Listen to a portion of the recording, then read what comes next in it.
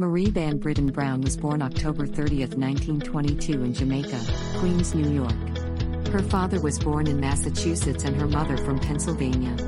Marie Van Britten Brown attended school in Jamaica, Queens, New York and started off her career working as a nurse. Her husband Albert was an electronic technician. The couple had 2 children. As a nurse, Brown worked long hours and would return home late at night.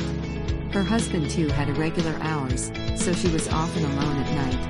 The crime rate in her neighborhood had increased and the police response time in the area was so slow to emergency calls. Brown thought of ways to feel safer. Marie Van Brown, with the assistance of her husband, began devising a home security system.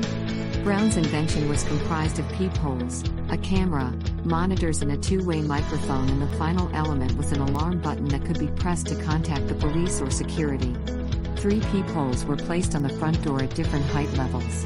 The top one was for tall persons, the middle one was for a person of average height.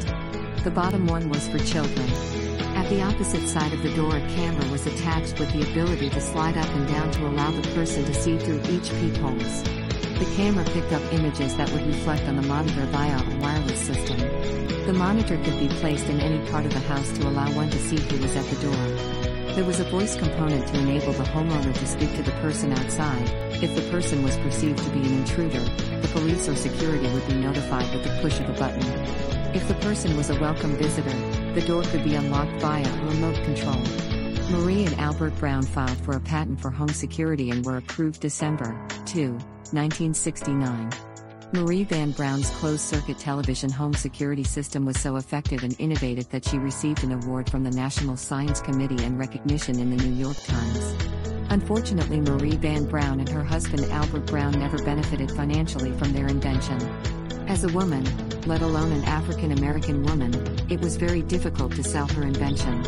Sadly, Marie Van Brown died in 1999, at the age of 76 in Queens, New York, and never saw her vision realized, but laid the foundation for modern-day security systems.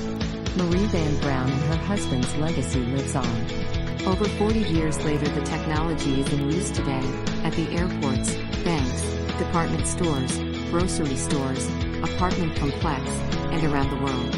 Today, home security is a multi-billion-dollar industry and is expected to triple.